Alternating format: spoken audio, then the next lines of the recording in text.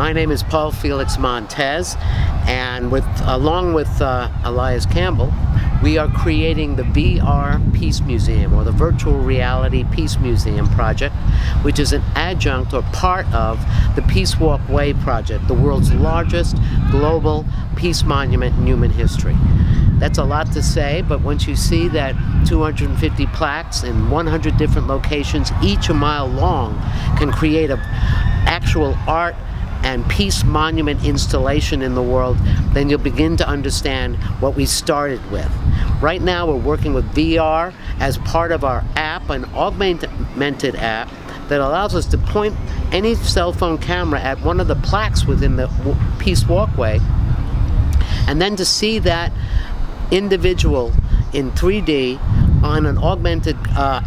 face of your cell phone, and be able to then click on that and go into a world of that individual's entire biographical history in a beautiful timeline, seeing how they created, what context they worked in, what were the methods they used. And along this journey you're going to find something that's extraordinarily fascinating, is a little symbol called the VR. When you click on that VR, you're instantly catapulted into that individual's world, and you live and see the world that they lived in from their point of view.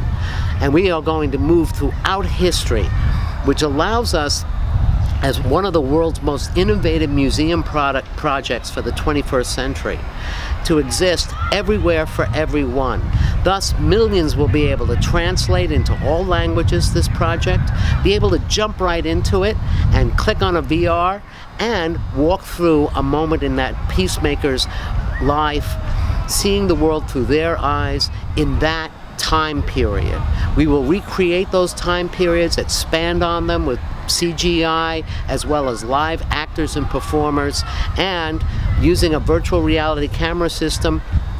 follow through on the experience, the emotion, the creativity, the ability to express compassion and empathy for others that is such a typical part of great peacemakers. So our virtual reality Peace Museum is a unique new museum project for the 21st century. It's real time, it's AR, it's virtual reality and VR, and it's an exciting and an unlimited possibility that can grow and grow and grow and expand on our intimate knowledge of what does it mean to be a peacemaker, how do you make a peacemaker, what are the contexts that peacemaking takes place in, and how to end up